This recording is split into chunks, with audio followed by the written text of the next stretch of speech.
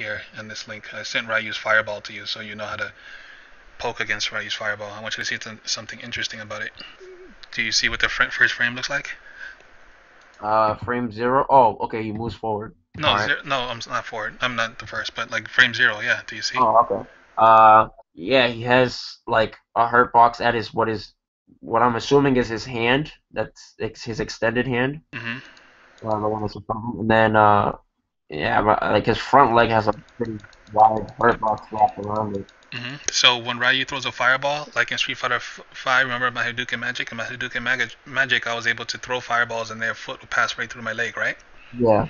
The game designers don't want you to play Ryu like that in this game as much, right? On purpose, they don't want that play style, so that's why they put that there. Okay. Now, just click all the way through until frame 44, and just click on your own and notice how much he's extended and how you can poke him. Yes, you don't get to see the fireball projectile, animation, but you do get to see where to hit him, So to conclude on this Hadouken one, look at frame 11 and 12 and compare 11 and 12. Okay. Yeah, so I was gonna tell you it was weird because I see Ryu, he's sliding forward, he's doing his electric slide forward, and all of a sudden he starts sliding back. Yes, yeah, he starts sliding. So that means there's more deception you can apply right there. That's really weird. And it's like he's not even back to his like standing place either. Yes. So A little bit in front of him. Yeah. What? That's so weird. So I think this is a way. This is basically a simulation of Street Fighter 4's Fireball hitbox or hurtbox change, because in Street Fighter 4, if I'm correct, I haven't seen a website like this for Street Fighter 4, so I don't know exactly how it looks. But the theory is that Ryu becomes 2 times as fat standing in the same place. So like his back and everything, the first hitbox is in the same spot, but then he doubles in size in front of him. Yeah. And in this scenario, he moves forward as if he doubled in size in Street Fighter 4. You see what I'm saying? Yeah. So that's what I think they did. I think they just try to simulate it without literally making a huge square around his body. So that's all. Just have fun looking at these different hitboxes. You might want to look at Dalsim a little bit more since you play against Lucky D. There's one specific frame in one of those Dalsim ones. Jumping fierce punch attacks or some airborne attack. His hurt box is all the way pointed up and his attack box is pointed downwards. And I've been trying to think, how can I hit those hurt boxes, Well, what do you think about this overall? This, just seeing it, what's your overall assessment of how much did this help you?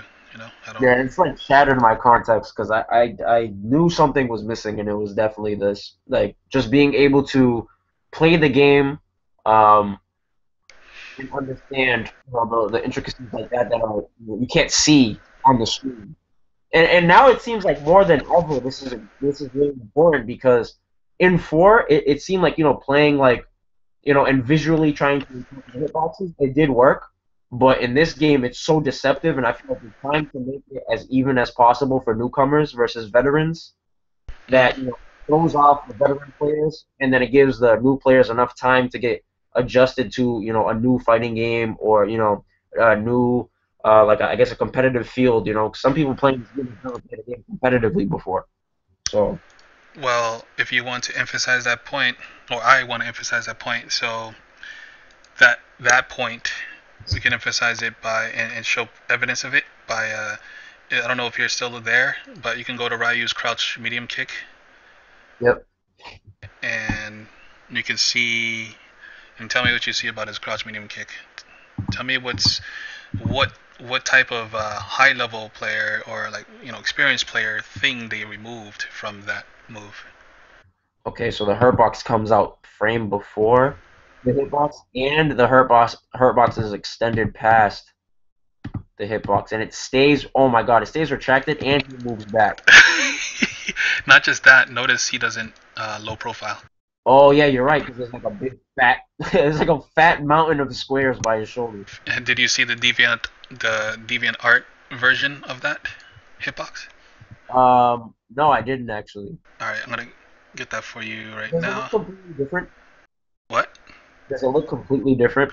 I feel like they just take the best looking Frames. frames, and then they're like, oh yeah, this will make sense. They just throw it there. Yeah, that's what Event Hubs did, I think. Um, Here it is. I want you to see, so you can put that. Oh, by the way, you can use these images to overlap onto that website, and you can get a better idea of what's going on. All right, what am I looking for? I'm looking for low forward, right? So here I'm gonna give you the. So this explains why Karen's stand light kick just decimates Ryu in low forward range. That's why I think that's our best button. And the conversions I've done off of it.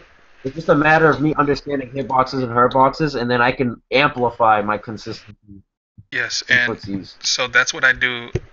That's why my Chung Li was a little bit more unique than other Chung Li's, is because I was using Chung Li's stand light kick the same way. In Street Fighter 4, Street Fighter 4. So let's look at the DeviantArt hitbox images for Ryu's low forward, please. Okay. Um, So we can. I just want to move on and wrap up the call. Do you? I gave you the link, right? yeah, I have to pull it up. I have to close these other tabs. All right. Yep, I got it up. That's funny. Do you see how much Herbox is above his head? It's almost 50%. Damn. So my stand medium kick with like Karen would probably be really good against small forward with Ryu. Stand medium. Oh, I don't remember the hitbox, but uh, I'm gonna look at it now. because the bottom of your attack box would interact with the top of my low forward. You know, like the corner of Yeah. the green. Yeah, it would interact right there, and you can poke. Yeah, because although her box is extended past it, but it completely like Bypasses the my attack box. Yeah.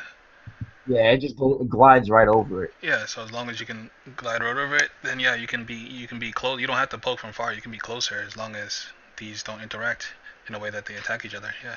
Yeah.